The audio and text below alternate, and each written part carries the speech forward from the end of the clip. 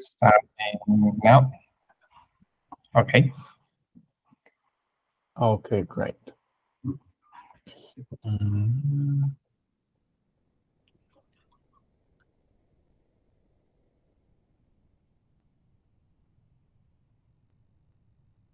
By the way, do you have the link with the notes we took on Wednesday?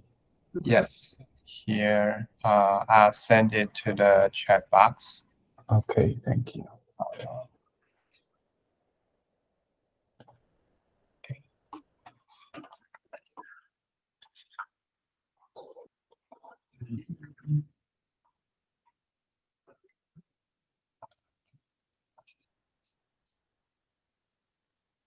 Okay, so let's begin. So I will go through the code following the basic flow to generate a proof for a block, and the part that begins is the interaction with get. And to get that, I will use an integration test. So the difference between integration tests and unit tests is that in integration test, we are using a get node running with blocks, and we are querying get via RPC methods. But in the unit test, we are not running a get node. Instead, we're using get as a library, and via library calls to get, we are also creating blocks and running transactions on those blocks. But since we don't have the RPC API, some of the flow that is required to prove a block is like simulated. That's why I will use an integration test, because it has all the real steps. So first, and you can do this anytime if you want to inspect how the block is proved in the real setup. So this first is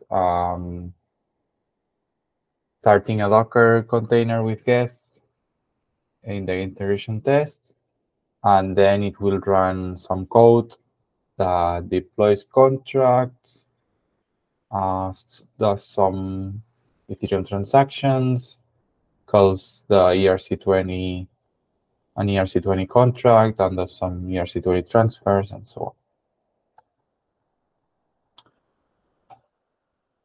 Okay. And meanwhile, I will start looking at the code, starting from the bus mapping.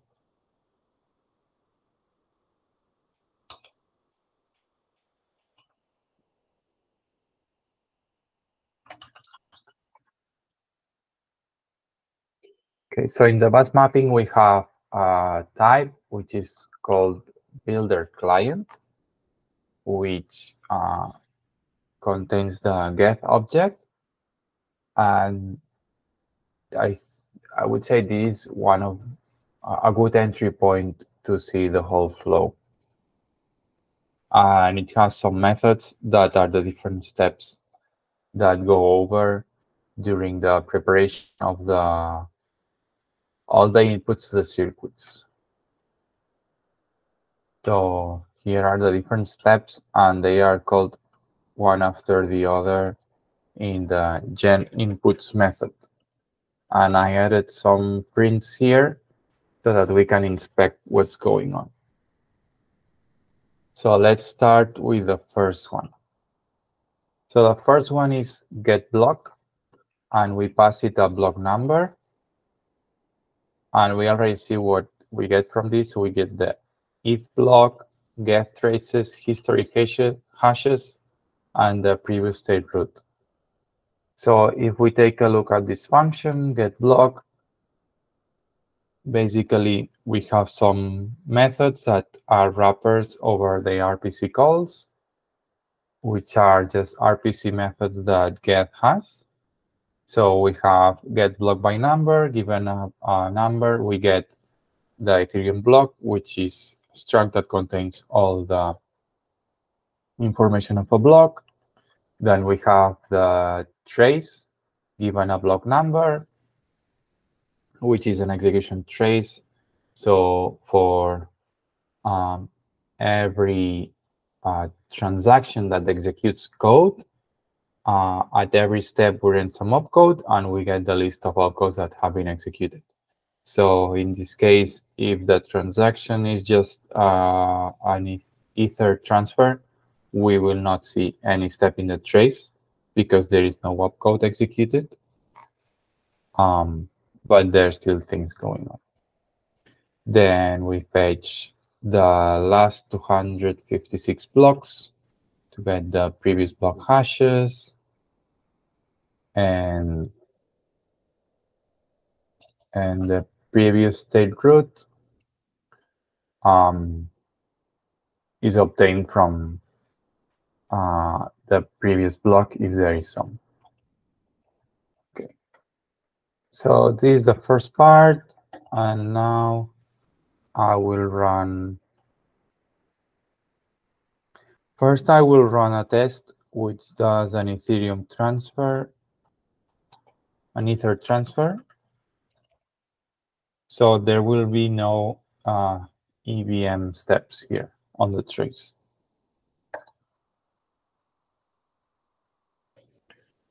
Okay. And I'm storing the logs in a file.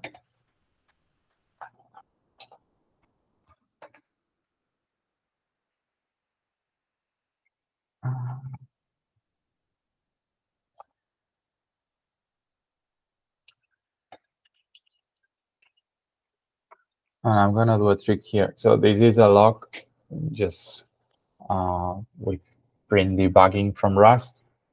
And this the Vim editor, and I set the syntax to JavaScript so it will add colors. So it looks nicer. So we can see all the fields all the data that we have obtained from the first step. So we have the block with all the fields like hash, parent hash, the author address that prepared this block, then root, gas, and so on. And the list of transactions with their signature, the data used. In this case, there is only one. And the block ends here. The next thing we have is the get traces.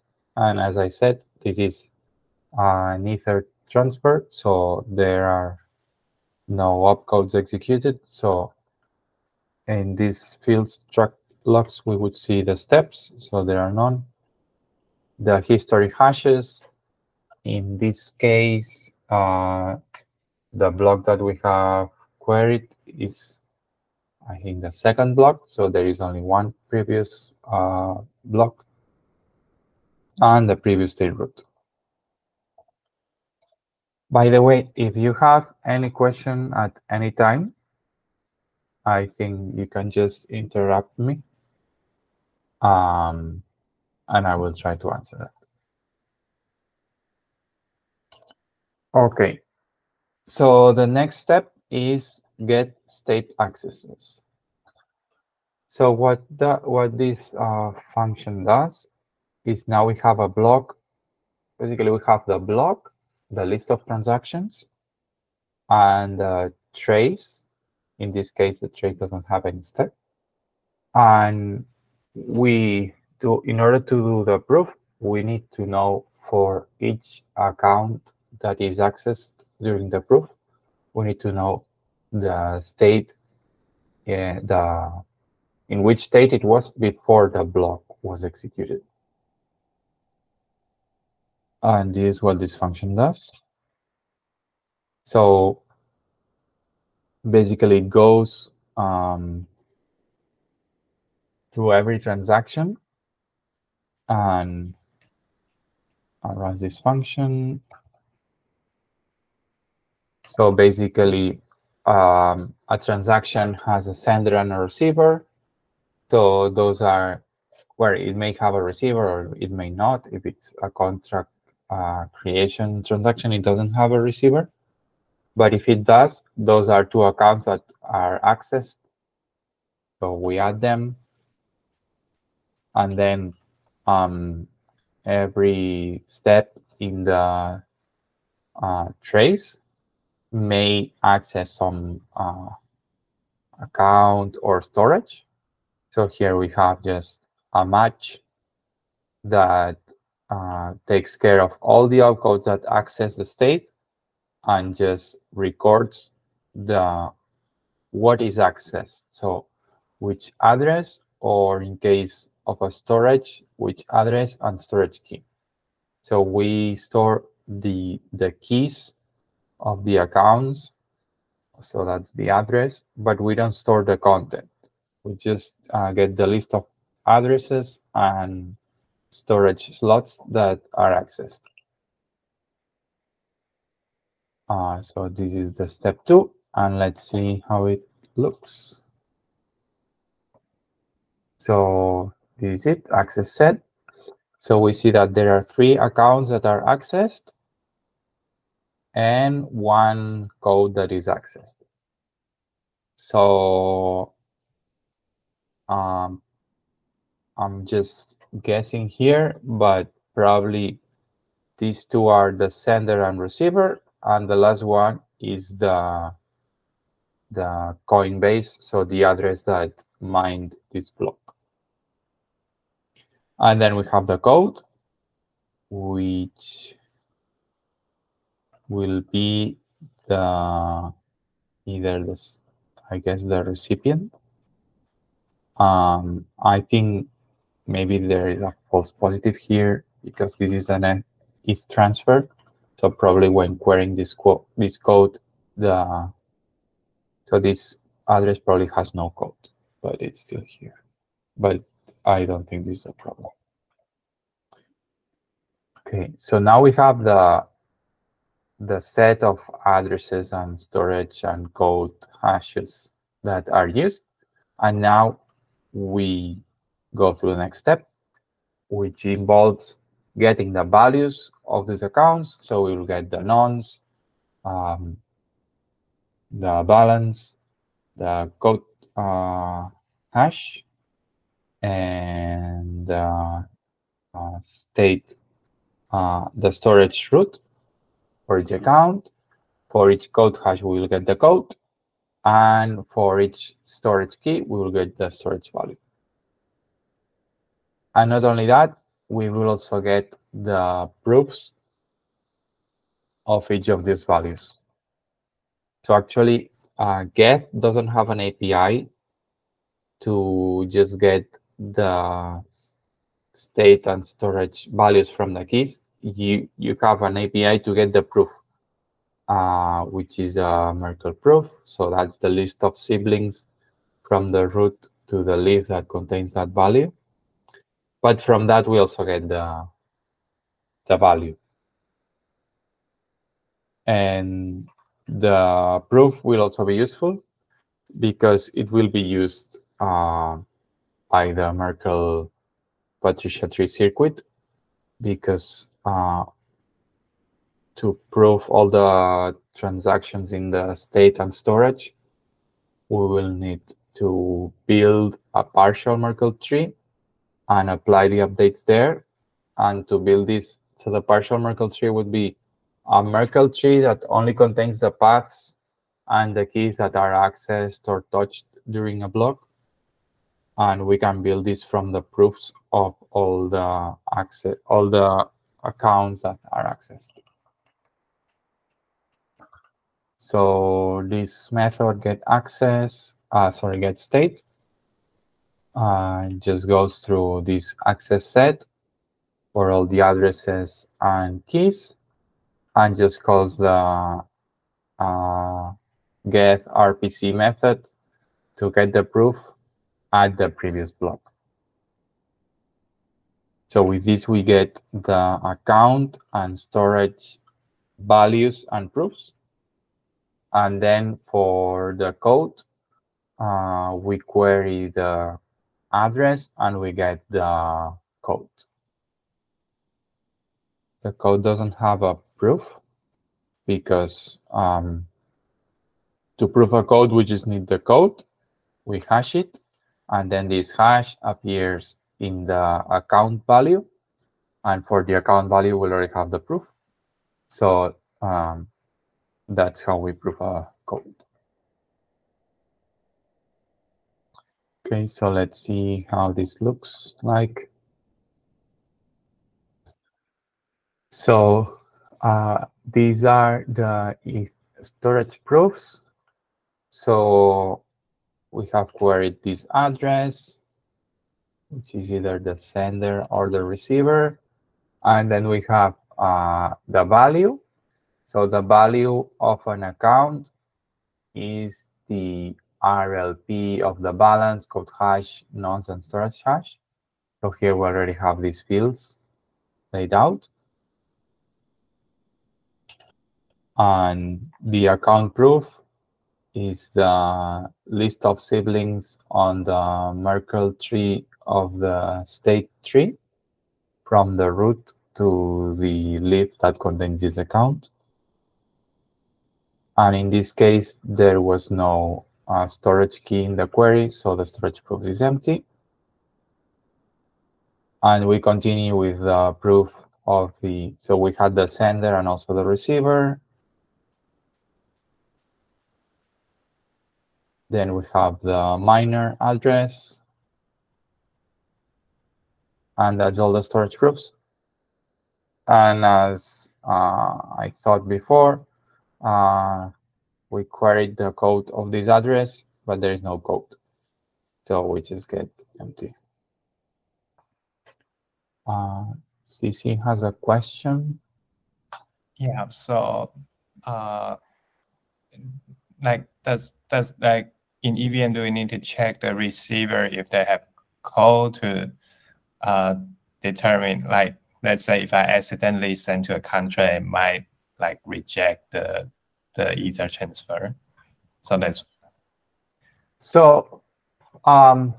yeah, I think that's the reason why we query the code hash of the receiver, because in case there is code, we need it.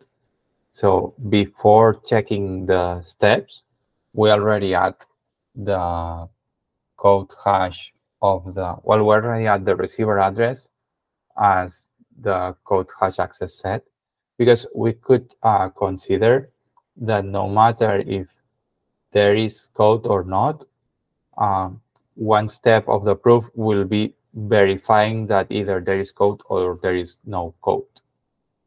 So we need to prove that the code is empty or that there is code no matter what.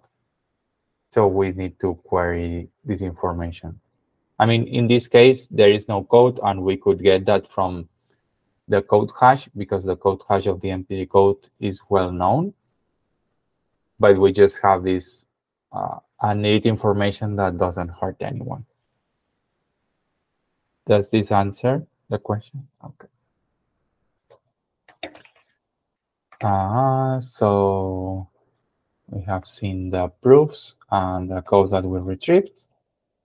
Then the next step is basically from these proofs and codes, we extract the keys and values. So the proofs contains the Merkle trees, but also the address and account fields and the keys and storage values. And the codes is also a map from code hash to code. So we just build a memory key value database that contains all the accounts indexed by address, all the storage values indexed by key associated to each account, and all the codes indexed by code hash. And we will use this database when processing the transactions. And we will be updating this database so that we can reconstruct the intermediate states of these accounts. So this function builds state code DB. I think it's pretty simple. So we have the state DB and the code DB, which basically are hash maps. And for every count and for every code, we just insert them. So let's see how this looks like. So now we have the accounts. So for each address, we have an account object. And they have the empty storage. We also have some extra information that is initialized empty. And we will use this also to track some state that is unique to a block, which is the access list of accounts, of storage, dirty storage, destructed account, and refund. I think for each block, these are all initialized to 0. And they are used because at some EIP, it was introduced a method to have different gas cost on the first time you access some data in the storage and the second time. So we track this here. And the code DB just has this address that doesn't have any code. And finally, this is the most complex step, I would say, which takes mainly everything that we have gathered so far and generates. So this finally generates the inputs for the circuit. So we already have some inputs to the circuit. For instance, if we think about the bytecode circuit, the bytecode circuit contains all the bytecode that is accessed during the processing of a block. And we already have the code DB, which contains all the contracts that were already deployed that will be accessed. So that will be used to fill the bytecode. There also will be more bytecodes that we may find, for instance, of new deployed contracts or they need code. But some of the input to the bytecode circuit, we already have it. Since we have this bytecode that will be hashed into the code hash, it means that we also have inputs to the Chih-Cheng circuit, which verifies every Chih-Cheng hash that is done during the processing of block and so on. But this function mainly prepares all the inputs to the EVM circuit and the state circuit. So let's see how it looks like. So first, it creates a new block type. So previously, we have been working with block types that correspond to the RPC methods from Get. So they are the blocks that Get returns. But here, this block type that we have defined, which has some extra information. Then we create a circuit input builder, which is a struct that helps us keep track of all the information that we process from each transaction and each step in the trace, and keeps track of extra data required to generate the inputs for the EVM circuit and the state circuit. And then we have this main entry point of this type, which is handle block. So handle block basically goes through every transaction in the block and calls this method handle transaction. And handle transaction basically has some operations that are related to the beginning and the ending of a transaction. And then for each step on the trace, we have this function, which is gen associated ops, that generates all the circuit inputs for the step, and also the state circuit operations that are generated from the step. And we will look more in depth at this later. So now let's just see the object that we end up. How does it look like? So basically it's a mix of everything we had plus some extra information. So we have moved the state DB here, which is the same as before. We have moved the code DB. We have the blog, which contains a lot of fields that we got from the Ethereum block that get returned. But then we also have some extra information. These are the list of operations that are that will be tracked by the state circuit. So here there are two concepts of state that we use. One is the persistent state, and that would be the state tree and the storage tree.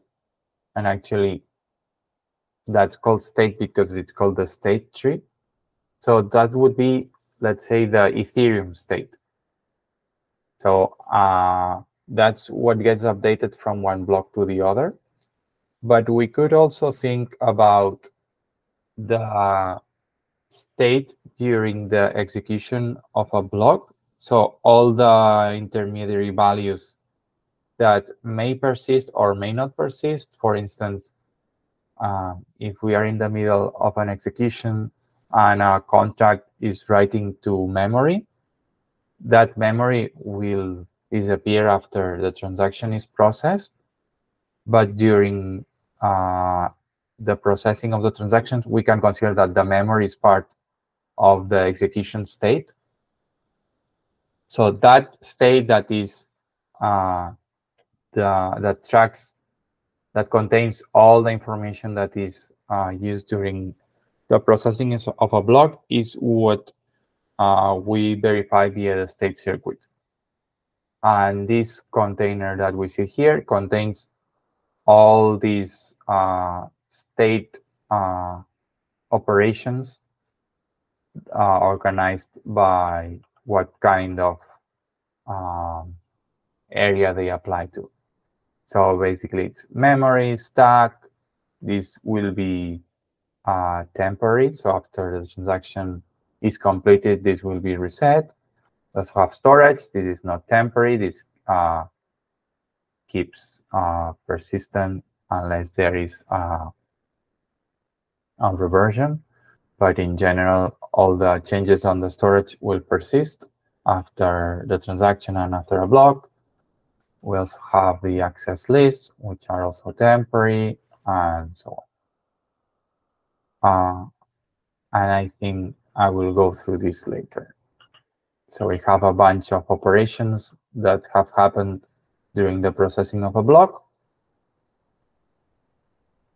And then we have the list of transactions, which contains some data that was inherited from what we got from Zkevm.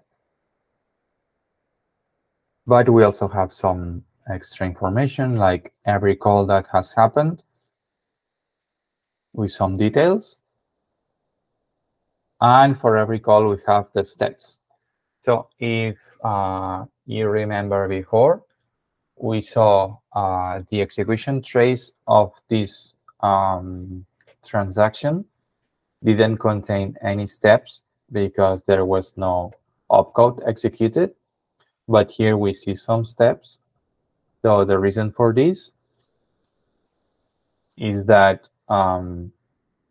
we verify transactions in the EVM circuit, and the number of transactions is dynamic. The number of opcodes that gets executed in a step is dynamic.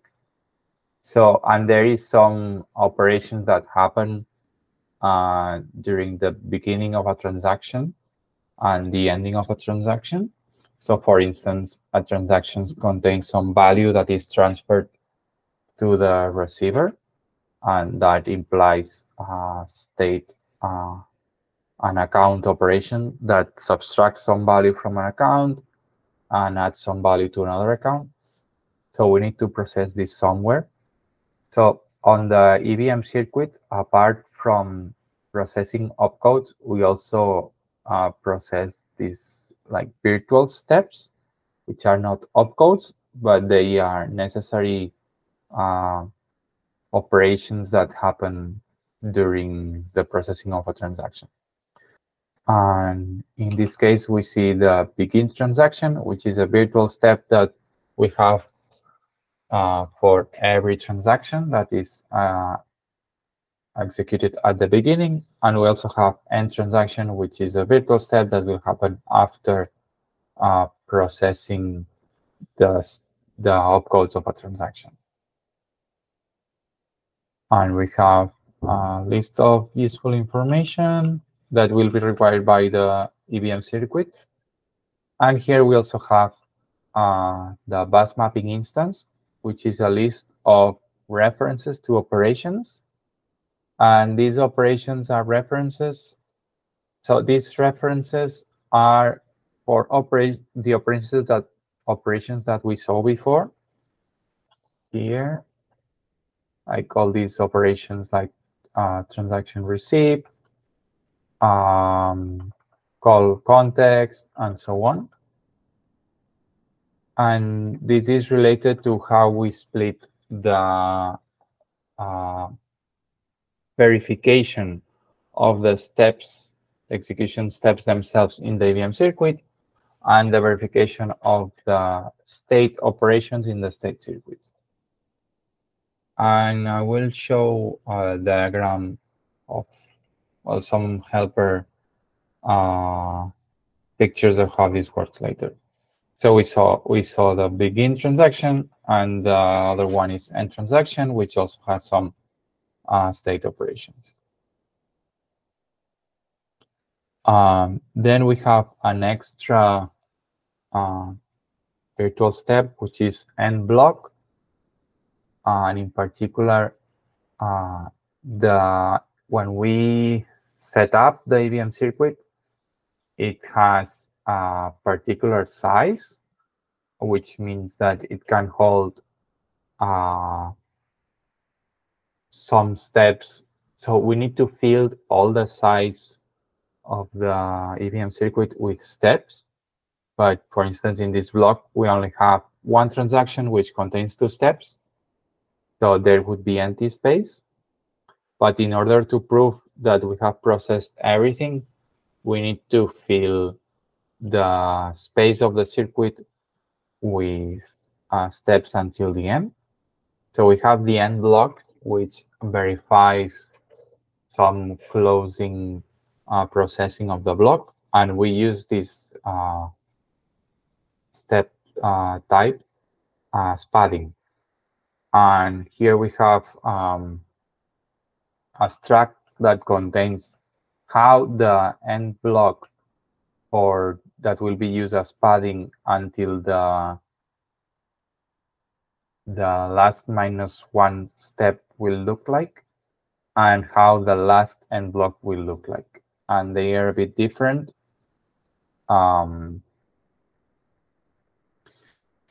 because the operations that happen that are verified in each step cannot be repeated. So we have like two kinds of end block, the not last and the last one. And here we also see some input data for other circuits that in this block are not filled because there was no such operations. Then we have the circuit parameters, which are the setup parameters of how we want to configure the circuits. And again, the Ethereum block with the data we retrieve from get, list of transactions,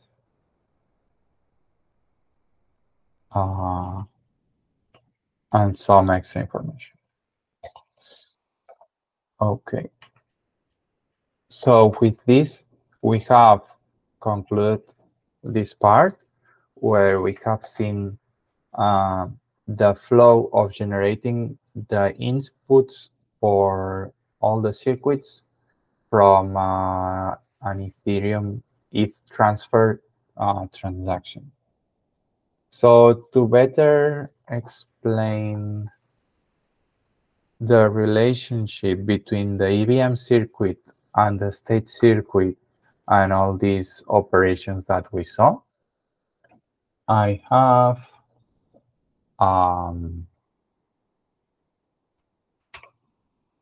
some slides that I made I think 2 weeks ago for the Hack Exchange, the Ethereum Hack Exchange, which is a call that happens every month where people present.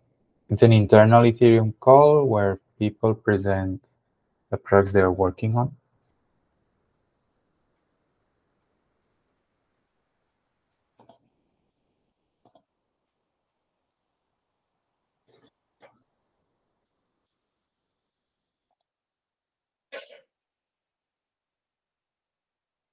Can you see my screen?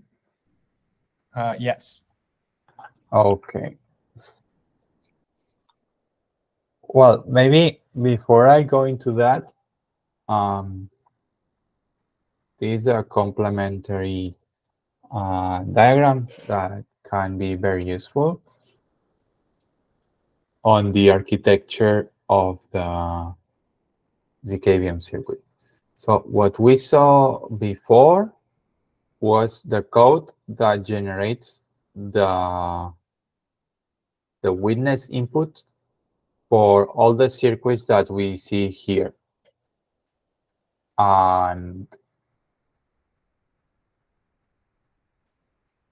as we saw more or less, everything is connected. So for instance, we discussed briefly the bytecode circuit, which contains the bytecodes with their code hash. But the bytecode that we verify in the bytecode circuit is the bytecode that is used during the processing of a block. So in the case we saw before, it would be the bytecode of the receiver address of a transaction. And the receiver address of the transaction is what the EVM processing does. And then the Chih-Cheng circuit verifies the hash of this bytecode. So this is the bytecode used in a block. So everything comes from data associated to the processing of a particular block. So to understand this diagram, I think the easiest part is to start from the bottom where we see the EVM circuit. Do you see my cursor? I think very small, but very okay. So I will okay. So I will just say it aloud. So the EVM circuit will verify all the steps of the execution of all transactions. And as we saw before, these steps are not only the steps that verify opcodes, but we also have some virtual steps that verify processing of stuff that is not opcodes, like the intrinsic processing of a transaction or the intrinsic processing of a block. Then this during the processing of a transaction, there will be some operations that update the intermediate state of execution. And this will be handled by the state circuit via the read-write table. So in the read-write table, we have a lot of entries of different types of operations, like updating memory, updating the stack, updating the information of the all the call contexts that happen during the processing of the transaction, and so on. And this state tracks all the read and write operations to make sure they are consistent. Then when we are processing a transaction, there in general, we will have some steps that are executed of EVM opcodes. And every time we complete a step, we'll jump to the next opcode. And the next opcode is a particular byte in the bytecode. So we need to verify that this opcode is indeed the one in the bytecode corresponding to the code hash of the execution that is happening. So for that, we have the bytecode circuit, which indexes all the bytes of the bytecode by code hash. So we can query the byte at any position of the bytecode. And we can also query the length of a bytecode. Then some operations of the EVM require copying chunks of memory of dynamic size. For example, when we retrieve the call data, the size of the call data can have different sizes. And sometimes if it's if we are in the call that happens right after a transaction, this call data will be in the transaction as a field of a transaction.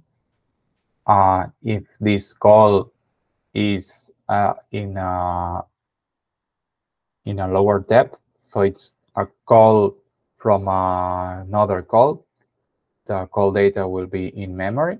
But in any case, we need to copy this call data to memory from the instructions, the opcodes that read call data. So since this is a dynamic memory and the space for each step in the EVM circuit is limited, we needed a strategy that allows us to copy a dynamic chunk of memory from one place to another with a step that has fixed size. So we resolve this with the copy circuit, which contains a dynamic number of steps depending on the size of the memory chunk, but allows the EVM circuit to keep a simple step that is of a fixed size. And in particular, this copy circuit can copy from transaction to memory, from bytecode to memory, for instance, when we do a code copy, from memory to bytecode when we do contract deployment. And I think that's more or less it. Then we have the transaction circuit, which on one hand contains all the transactions, verifies their signatures, and in particular, more than saying verifies the transactions, what it does is it takes so when we send a transaction to Ethereum, there is no sender address in the transaction. There is just a signature. And from the signature, we record the address. So what the transaction circuit does is it has the transaction, all the transaction fields, the signature, and an address, and it verifies that this address corresponds to this transaction given, sorry, to this signature given this transaction hash. In the future, it will also calculate the transaction hash, and then it offers all the transactions indexed by transaction ID with all their fields for other circuits to query. And the way the circuits communicate is via lookup tables. But for now, we can think of it as just that,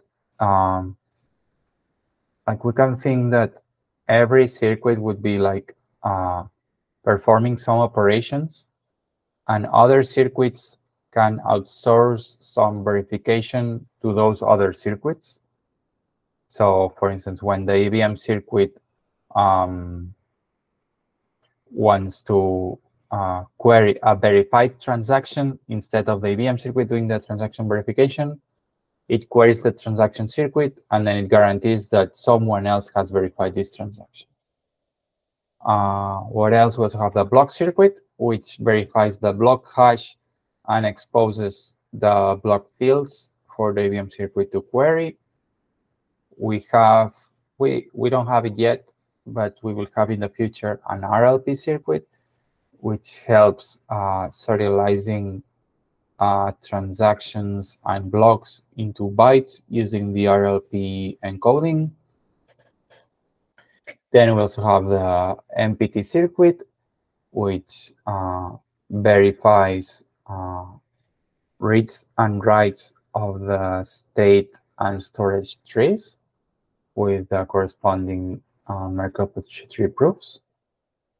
So these are either proving that a particular address has some nonce or balance or code hash, or proving that an update to an account is correct, and the same for the storage tree.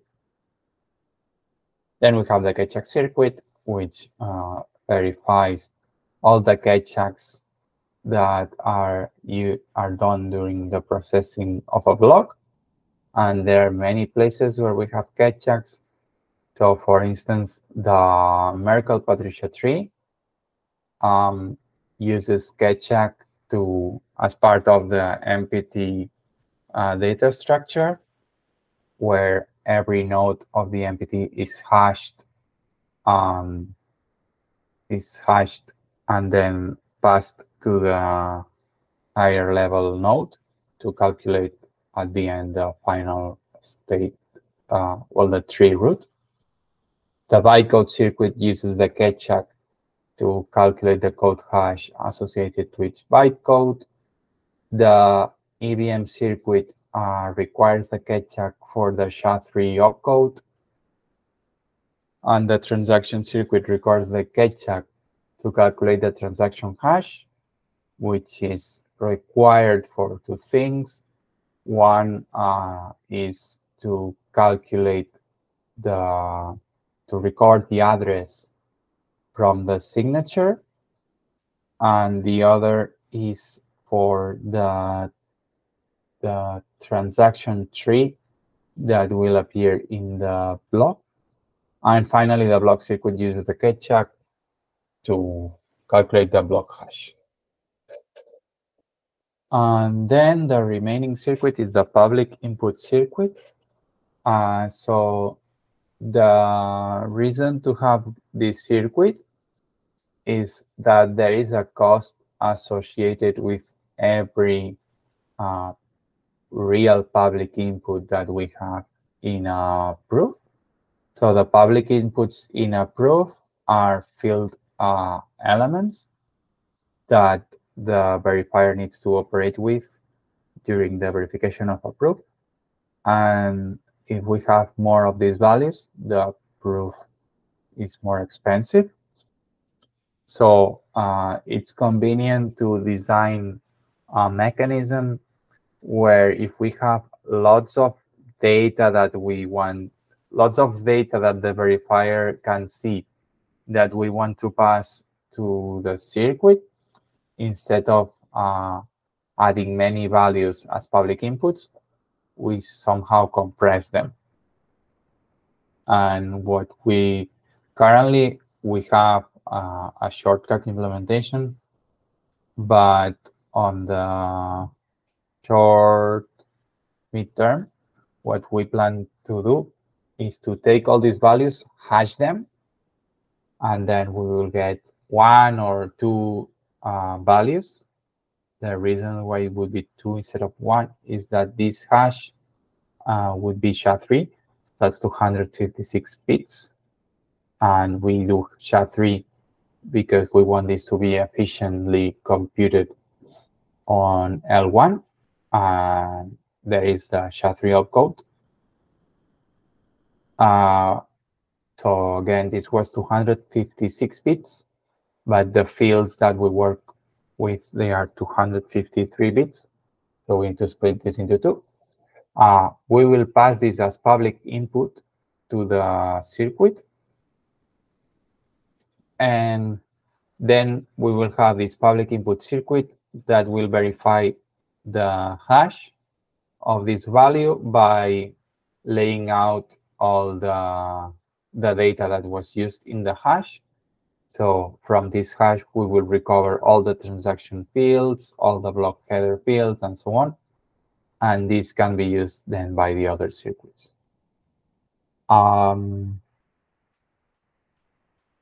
Yeah, and now a detail about the communication of the circuits is that the way the circuits talk to each other is via lookup tables. So we can think about it as seeing that every circuit, or most of the circuits, will have an associated table, and this table will contain a list of inputs and outputs of some operation, and the circuit will be in charge of verifying that this operation is correct. So, for example, on the Chih-Cheng circuit, the input would be a list of bytes, and the output would be the hash of this list of bytes. And the circuit will verify that this is correct, so that the hash is done correctly. And then this table of inputs and outputs is exposed so that other circuits can query an input-output. And if it appears in the table, it means that the circuit is this external circuit is able to verify that that operation is correct. And that's how we use the lookup tables. And then, so this diagram has the legend says that all the squares are circuits. And this is, of course, this depends on what we define by circuit.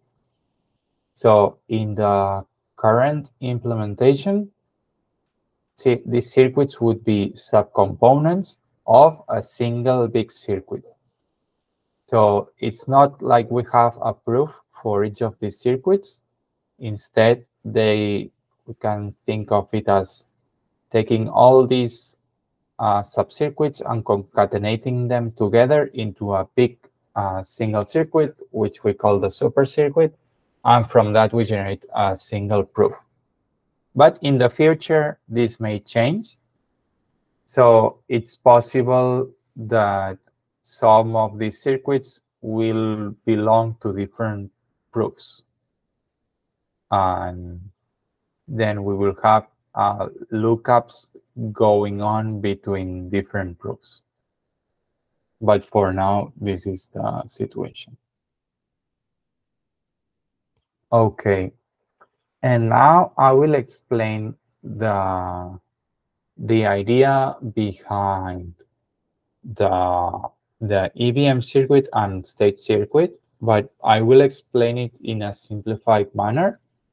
So instead of talking about the EVM, I will talk about a general VM. And instead of thinking about the state circuit, which has a lot of different kinds of operations, I will consider only memory that has an address, so the memory address and the value that it contains. So we have that the main component of the circuit component of a Zkevm would be a circuit that verifies the execution trace, which is the list of opcodes that have been executed in a particular run. And basically, this is a list of steps. And at each step, we are running one particular opcode. So in general, we will have some gates associated with each opcode. And at the particular step, only the gates associated with that opcode are active. The rest are inactive.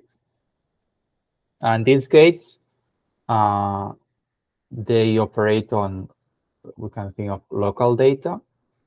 So for instance, if there is an addition, it just concerns that the output of the addition is correct, even the input of the addition. And if there is a multiplication, the same. But it doesn't concern on where this input comes from. And where this input and output comes from and goes to is usually to memory. So we have a situation where we can have an operation or a step that reads memory location A, but this memory location A must be the same value that was written to this location before. And this before can be the previous step, or 10 steps before, or 100 steps before. So there is no known offset between this write and the later read on the same location, on the same memory location. But to prove that the trace is correct, we need to guarantee that every time we read memory location A, the value that we use is the same of the previous write, which we don't know where it was. And we have constraints when defining the gates in Halo 2 and in other ZK languages, which is that in general, we can only do either local accesses to signals. So for instance, in Halo 2, we have the rotations, and we can access maybe the next row, that next 10th row, and so on. But there is always this offset from where we start that we have to fix, although it can be so if we find the next row, it means that we can cover all the rows at the next offset. So that's one way, which would be like this finding something that is local to where you are evaluating the gate at a short distance. And the other option is using copy constraints, which requires fixed offsets. So instead of having these relative offsets from the gate, we have absolute offsets at some places on the circuit where we can verify that this value at this offset and this other value at this offset are the same. But here we have a situation where the relative offset doesn't work because we don't know the offset, and the absolute offset also doesn't work because it can happen anywhere. So we need a way to solve this. So this is how we do it. So on the left, we see the execution trace, which first, in this case, we see 3 steps. This would be all witness data. And in this case, we have 2 additions and 1 multiplication. And then we also have all the memory operations that are associated with each step. So for instance, maybe we're doing an addition, and the inputs are the value at address 0 and 1, and the output is the value at address 2. Then we have another addition, which takes different addresses for input and a new address for output. And finally, we have a multiplication, which takes the first input is the output of the first addition. The second input is the output of the second addition. And the output is, we're using one of the inputs of the first addition. So we have, in this trace, recorded all these memory accesses, and we have added a timestamp to them.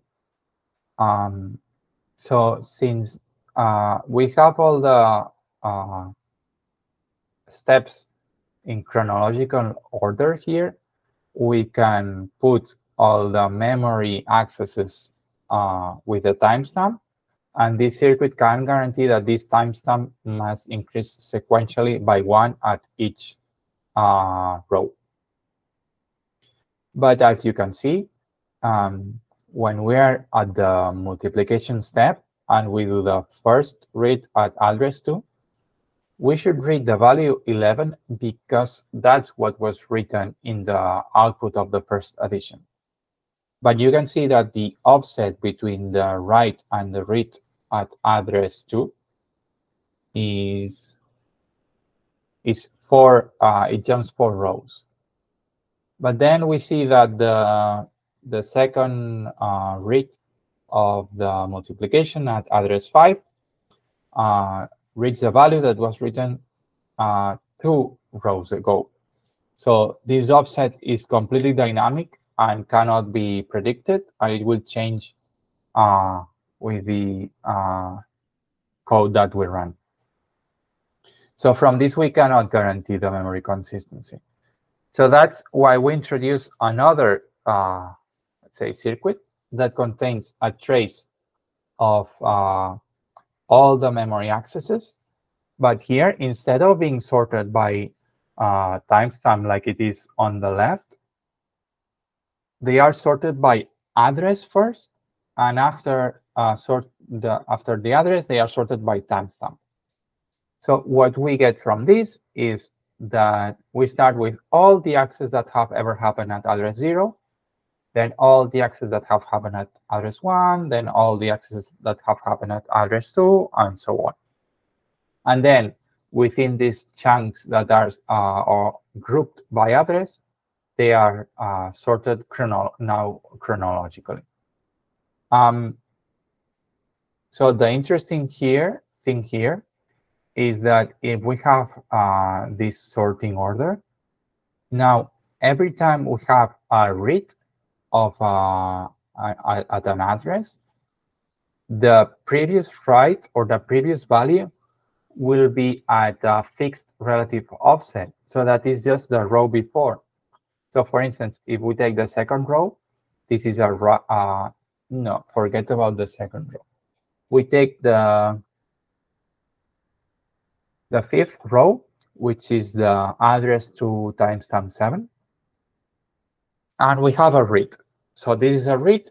To have memory consistency, we must make sure that the previous write, or in general, the previous value that we had at address 2 was also 11. And since we have sorted it this way, we just have this in the previous row. So if we have a read and the previous row is still on the same address, the value must be the same. And this is an easy constraint to add because it uses relative offset. And we can just do this for verification for all the rows. So what this circuit does is two things. One, it verifies that all these entries are sorted by address and then timestamp. And then it verifies that if there is a read, and before this read, there was another entry at the same address, the value must be the same. This guarantees the memory consistency. So every read contains the same value as the previous write. And then on this is what we have on the right. On the left, we only have the guarantee that each memory access contains the correct timestamp on chronological order, and that for every opcode, the output has some relations with the input. So this is the local verification that we can do. Finally, we do a permutation check between these two tables. So these are all the entries of memory operation on the left and on the right.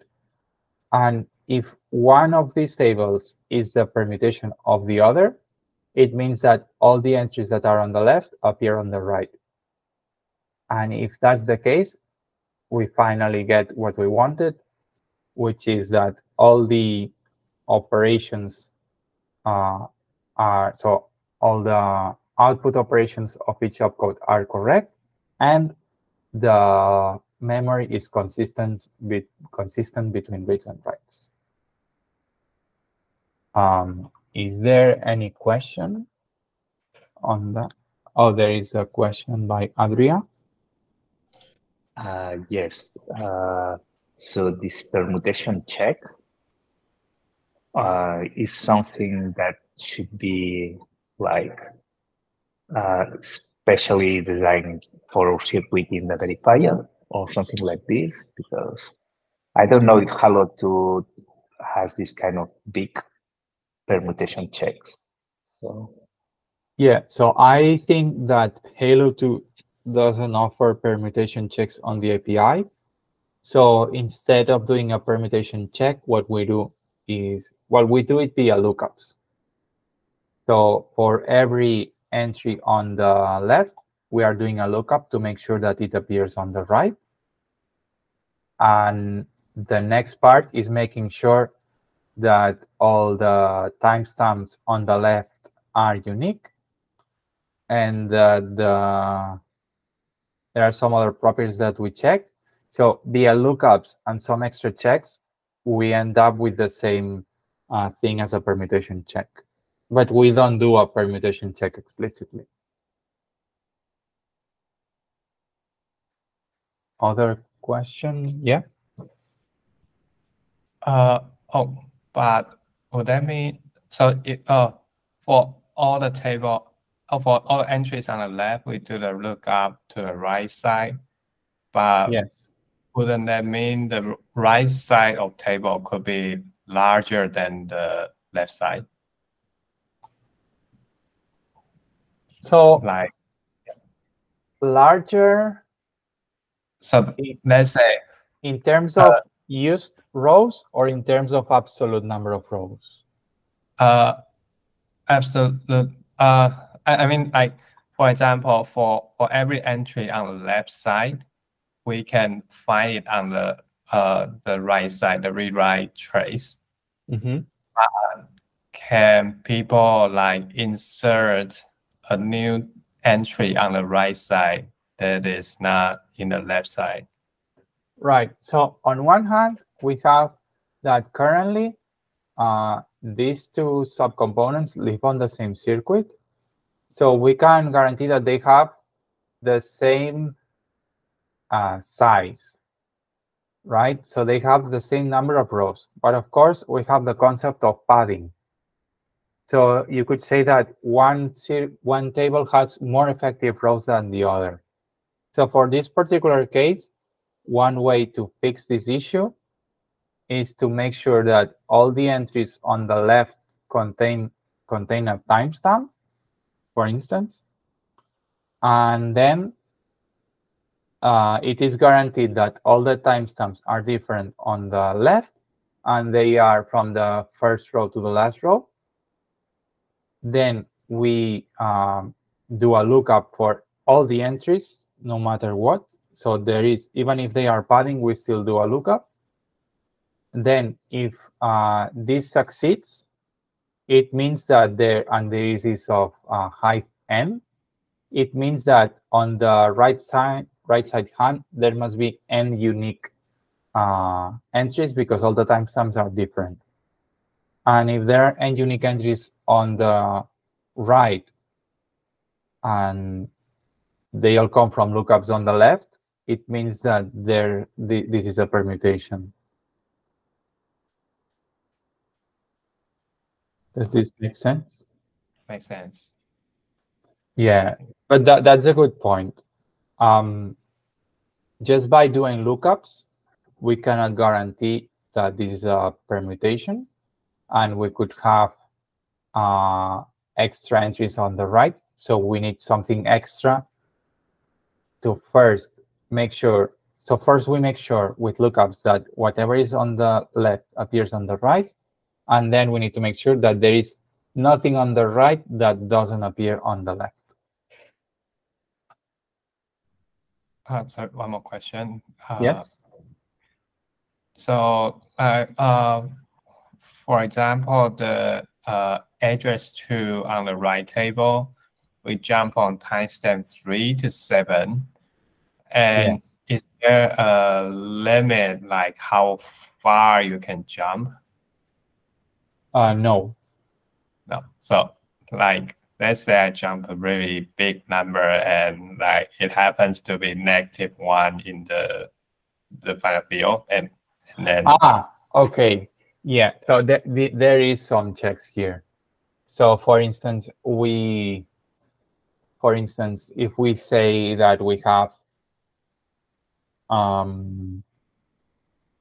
n rows and this is 2 to the 32, then we can constrain the timestamp to be 32 bits.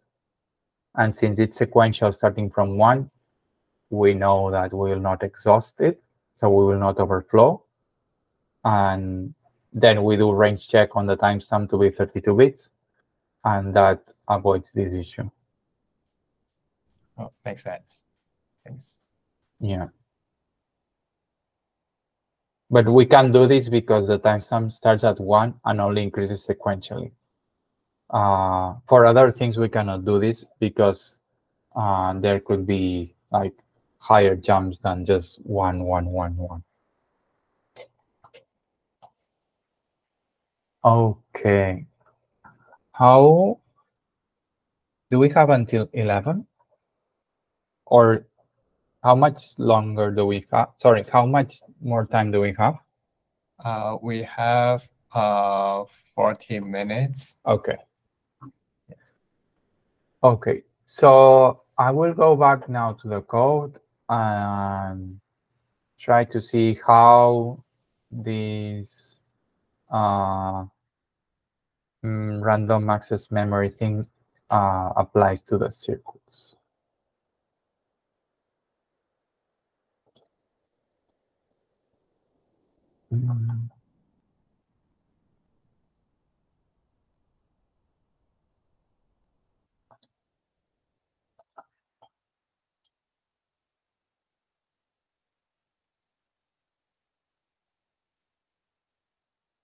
Yeah, maybe before Edu switching the monitor, like, do we have question like for on the part before?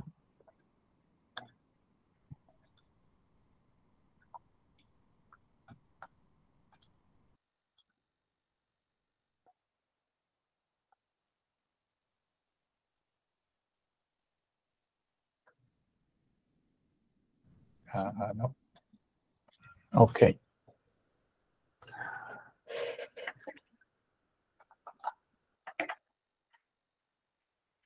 So let's see how the memory circuit that we saw relates to the state circuit. Maybe we can start by looking back at what we printed.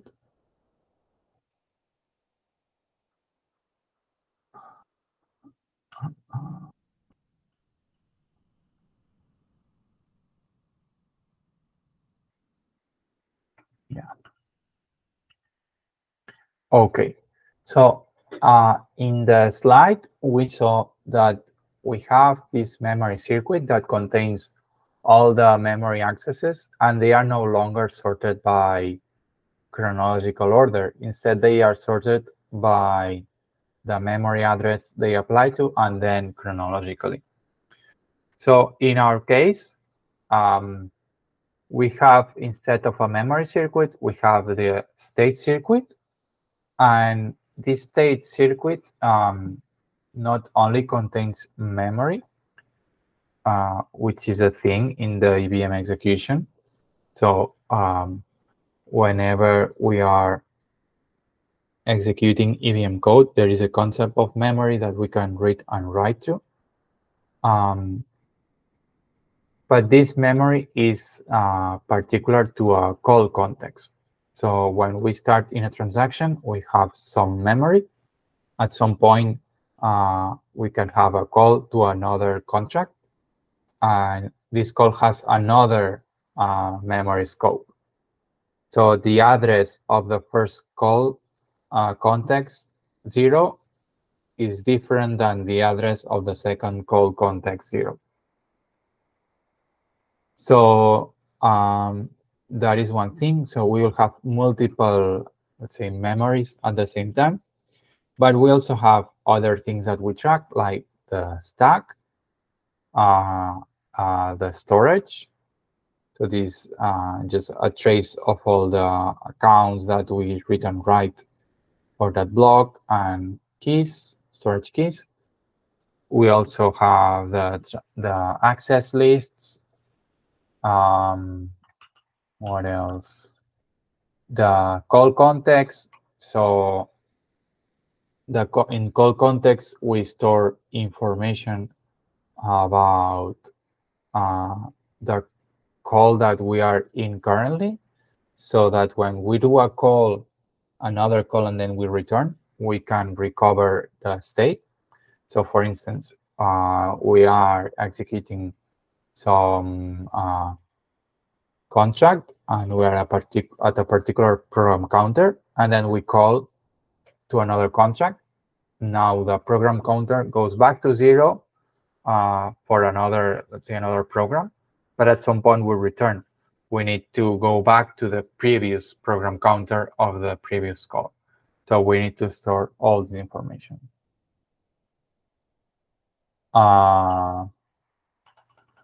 Yeah.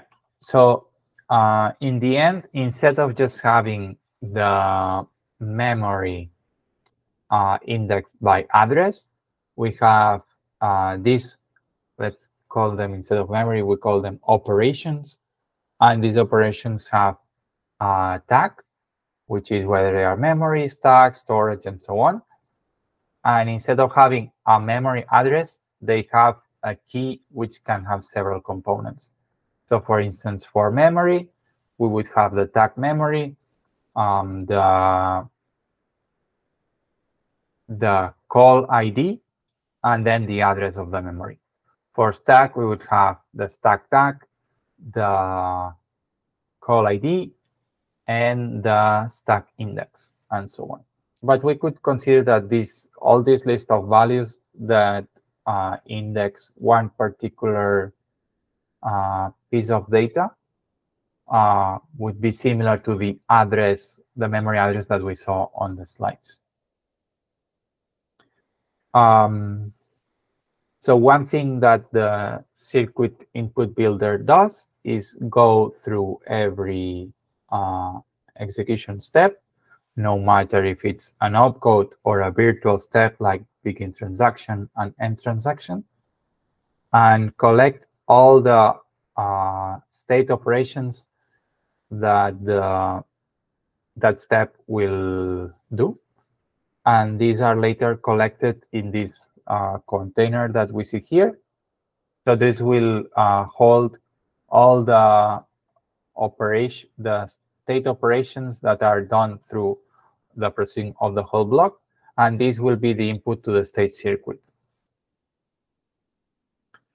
So this would be the list of values that we saw on the right on the slide. And even though they appear now in a struct form, at the end we just put them in a table format.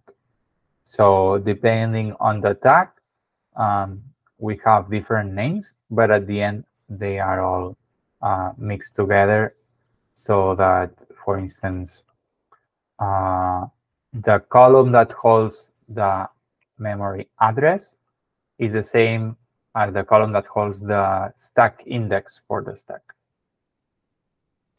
And there is a difference in naming. So in the slides we saw a timestamp, which started at 1 and increased by 1 with each access. In the Zkevm, instead of using timestamp, we use the read-write counter. They are like the same concept. The read-write counter starts at 1 on the first step on the EVM circuit. And then for every operation that is done, it increases by 1. And we have some constraints associated to each execution state, which verify that the read-write counter increase from that step to the next is correct. And this guarantees that we keep increasing the read-write counter by 1 every time, and we never skip any value. So this would be the contents that will appear in the state circuit. So that's, again, the table we saw on the right, the memory trace. And this would be the execution steps that are part of the execution trace. So these are the steps sorted chronologically. This would be the same as the table on the left. And here would be all the read-write operations that are performed by this step sorted chronologically. So as we can see, for instance, this is the begin transaction step. It performs 4 operations on call context. And we store here just an index to the container we saw before to avoid redundant data. But here the circuit will just have the values of the operation that we saw from the container before that will match the values on the state circuit with the same data. And here we also have the execution step, which has also some operations. Here they are sorted chronologically. And then in the state circuit, they will be reordered by tag, address, or keys in general. And finally, read-write counter. So the begin transaction and end transaction are maybe quite complex. So what I will do now is execute a test which performs an ERC20 transfer. So this one will call a contract and run some code to perform an ERC20 transfer.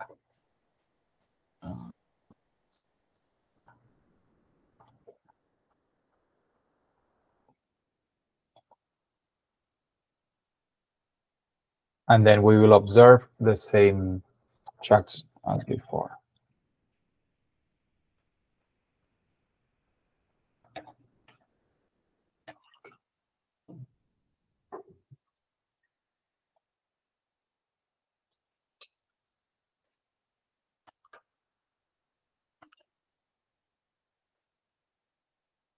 Okay, so the beginning will be very similar. We also have a block.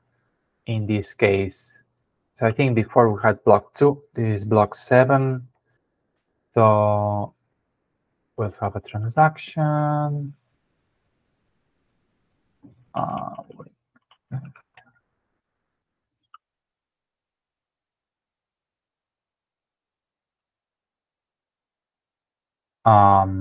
Yeah, so now when we see the history hashes, we will see more previous blocks. So there should be 6, 7 here.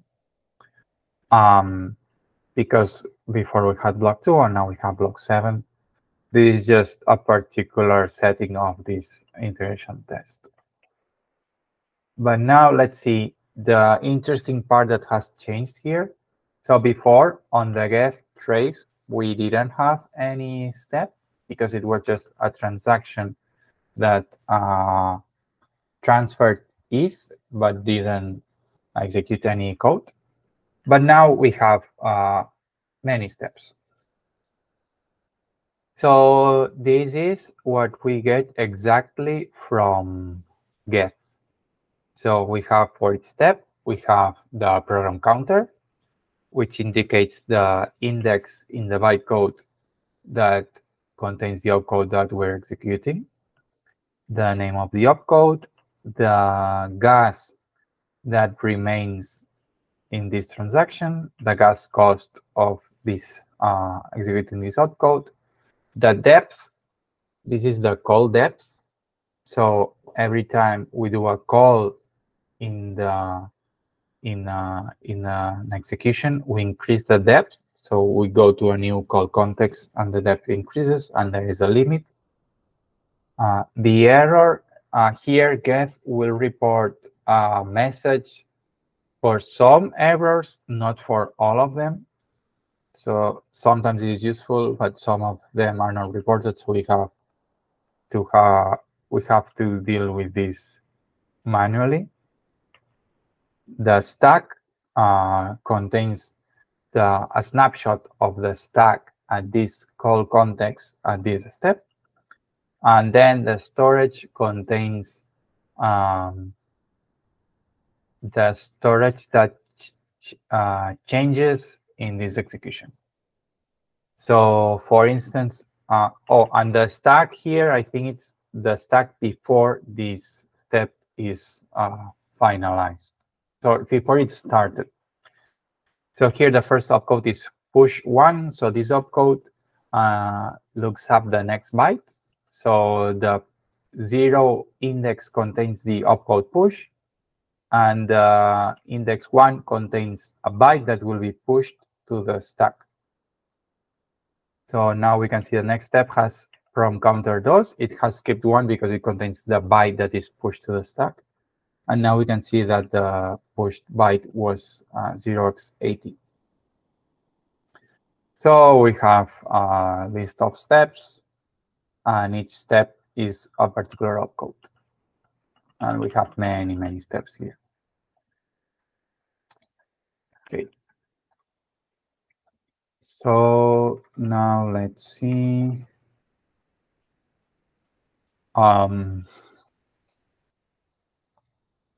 What else has changed? So this is an ERC20 contract, and the tokens balances are stored in the contract as the storage tree of the contract. So if we now see the access set, we can see that this account has touched 2 keys of the storage tree. And I'm guessing that one will be the slot that holds the sender balance, and the other the slot that stores the receiver balance, because we have done a transfer from a sender to a receiver.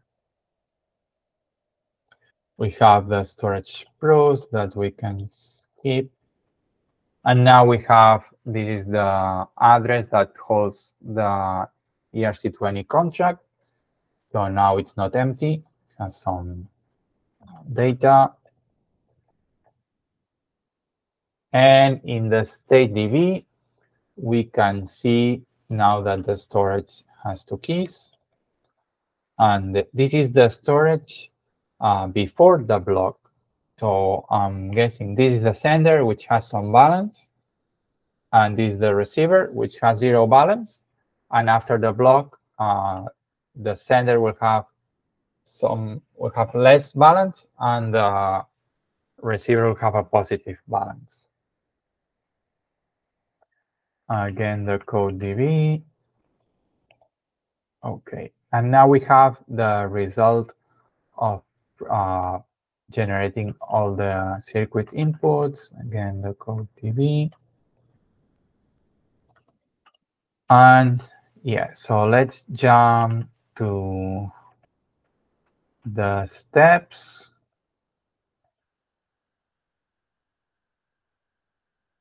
Okay, yeah, I'm skipping the first one. So now let's see. So we have, after the begin transaction, we have an execution step, which is the push one. So there is one detail. So before I mentioned that in the EVM circuit, we have steps for things that are not steps in the guest trace, and we can call them virtual steps. And this is because there are some intrinsic operations that process data, but they are not run via opcodes, like doing a transaction already moves some balance from one account to the other. So for that, we have the begin transaction, end transaction, and end block. And then we also have states that relate to opcodes. But there is, so at the end, on the circuit design side, there is like a switch statement that, depending on the opcode, it activates some gates or the other. And having more entries in this switch has a cost on the circuit side. So sometimes we merge different opcodes into the same case. And for instance, we can see this in the push. So there are 32 different, well, 31 different pushes. 32 different push operations on the EVM. But instead of having 32 gates of the circuit for each one, we have a single case that internally handles every possible push. And we do this trick in other places. For instance, the addition and the subtraction can use the same verifying logic just by swapping the order of the values. So you can say that A plus B equals C, or C minus B equals A. They are equivalent. And so an addition and a subtraction is just the same, but moving around the values. So we do this for, we mix addition and subtraction. We also, I think, we mix multiplication and division and stuff like that. So let's see what we have here that is new. Now we can understand what the read-write counter is. So this is the read-write counter at the beginning of this step. So this means that the previous step, which was the begin transaction, has performed 23 read-write operations. And now we see the operations that this step generates. So this is a push. So the only thing that affects the state of execution is pushing a value to the stack. So we have a single operation. So let's see if we can find it in this.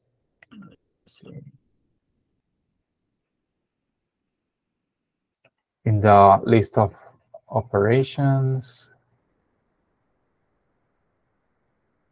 So memory, let's find stack. Okay. So we saw that the read-write counter here was 23. This means in particular that the next operation that will be performed will use the 23. So this should be 23. And here on the right, we see that there is a stack operation which has read-write counter 23. It's a write, which matches the fact that this is a push. And this is a stack operation and the call ID 1. So remember, we can have different depths of calls. So for each call context, we'll have its own stack. So we need to keep the call ID as part of the keys to store this data so that we don't overwrite a stack of a different call context. We have the address. So in this case, we store the stack starting from address 1023, and then we go to lower addresses until 0, and then the value, which is the value that is written to the stack, which is 0x80, which matches what we saw before. So maybe now I will show the code of the bus mapping for the push one, and we should be able to see all this. But I will go there through this function that we saw before that generates the inputs. So we had this last step, which was generate inputs from state. And we saw that this is what creates the circuit input builder and calls the handle block. And this is where all the inputs to the EVM circuit and state circuit are generated. So let's see this one. This iterates over all transactions. In our case, we have a single transaction. First, it generates it processes the virtual step of begin transaction here. And then it goes through the trace for each step. It calls the gen associated ops for each step. And as we remember, the first step, the first opcode that is executed in this contract is the push one, which is what we saw. So let's see how this function works.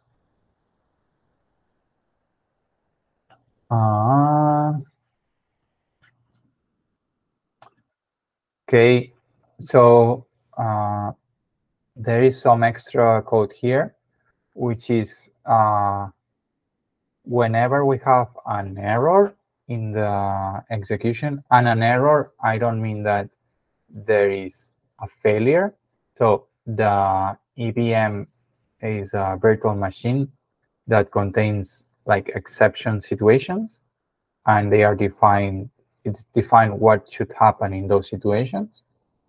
And whenever we have such a situation, we need to prove that something is going to cause an exception and that the context for that exception is happening. So for that, we have special execution states that relate to these exception or error states. So here, before we process an opcode that would be successful, we check if the step is an error. But for now, I will skip this. Okay. So finally, we have this this method that takes an opcode and has a big match. And basically, we have for every possible opcode, we have some function associated that processes that opcode and generates all the list of operations that this opcode will require on the read, like the list of read-write operations. So let's find push one. Let's see. Where is push?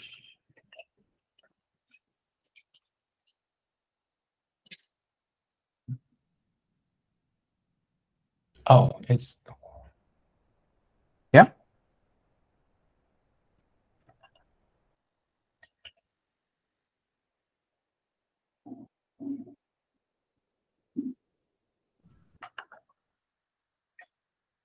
Oh, yeah. 46. Yeah. Sorry. Okay. So a summary of why this is like this. I guess there are 32 push opcodes that each one takes a different number of bytes to push to the stack, and having it in a match with like this.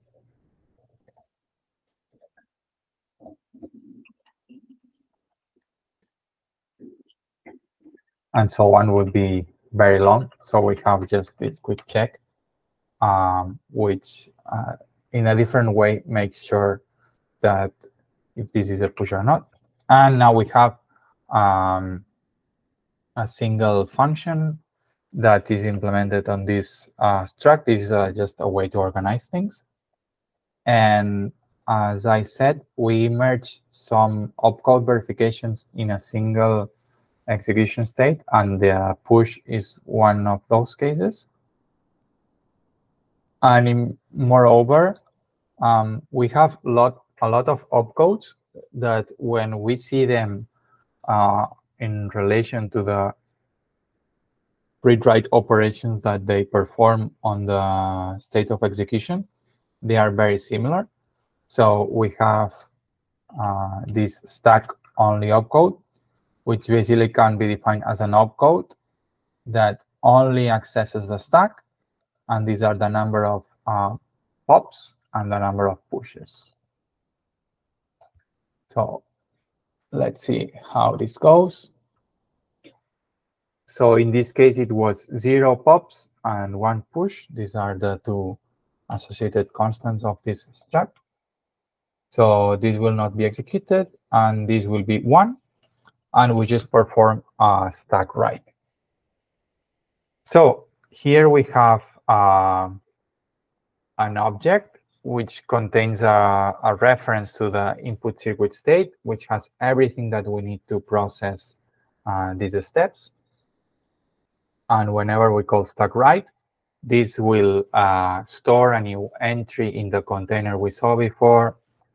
So that's going to be the thing on the right. It's going to generate this element into this stack container. And from the trace, we get the stack index and the value.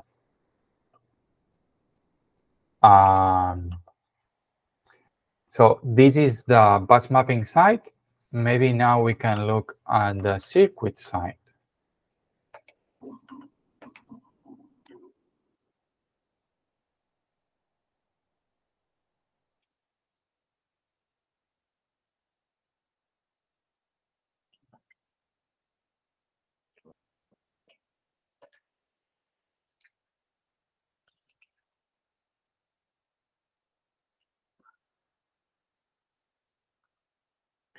Okay, so we have the push gadget that is, so in the circuit, we have gadgets, which are an abstraction used for writing circuits, which we can think of them as a collection of constraints that can be activated. And in this case, for all the push opcodes, the 32 push opcodes, we have a single gadget that handles them all. And since since there are more than one opcode that is handled by this gadget, some of the logic of this gadget would be about checking which opcode in particular is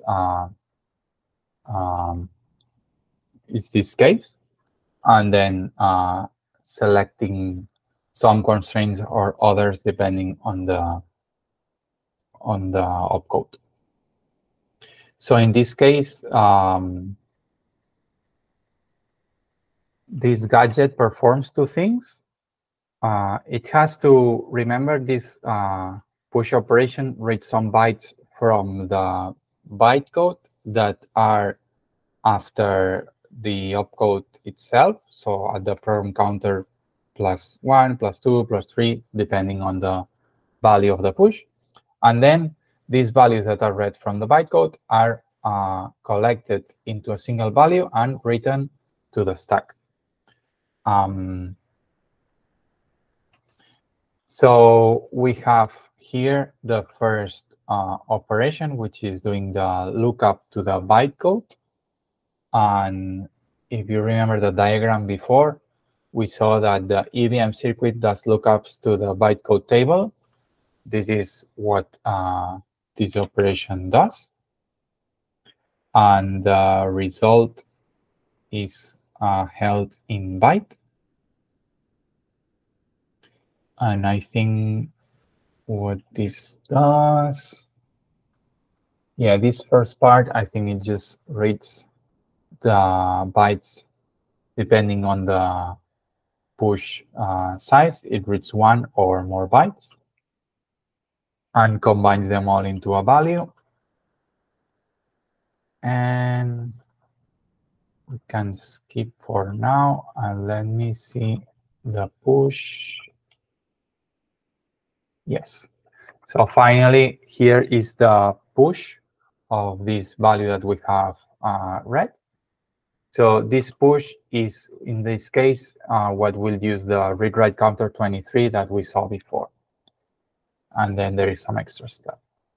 So this is a, I don't want to go into much detail, but this is how the circuit uses the data that has been generated by the circuit input builder on the constraint side. So these are constraints that will use the same shape. So as we saw, it's a single stack write. This is the only execution state operation. We also saw some bytecode reads, which are not handled via the state circuit.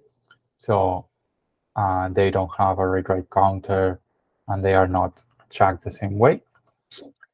And here we have the assignment. So for each gadget, we need some code that assigns the value. So this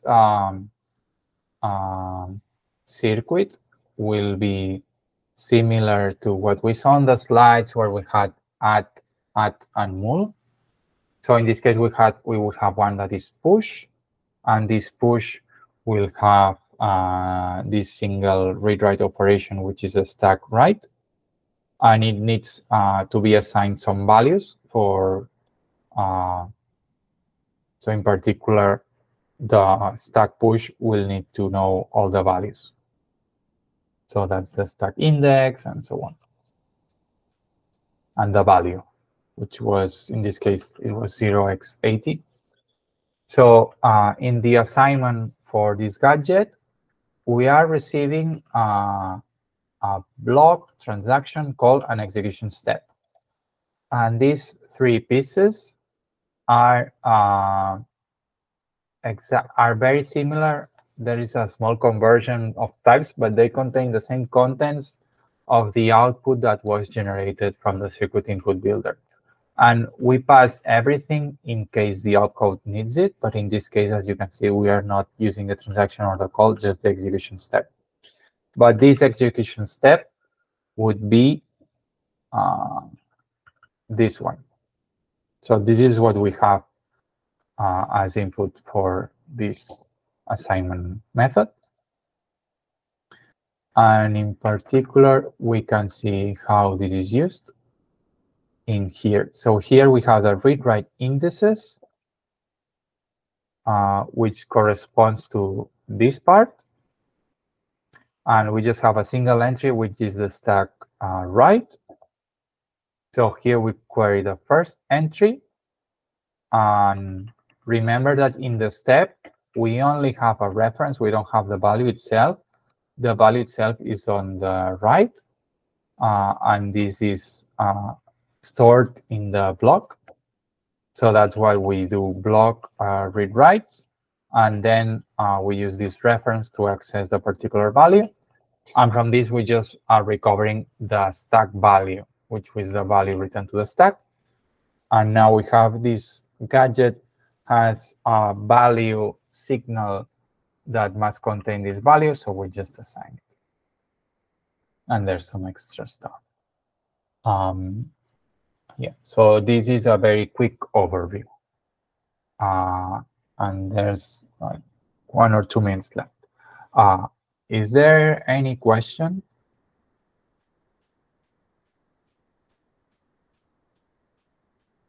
Or comments?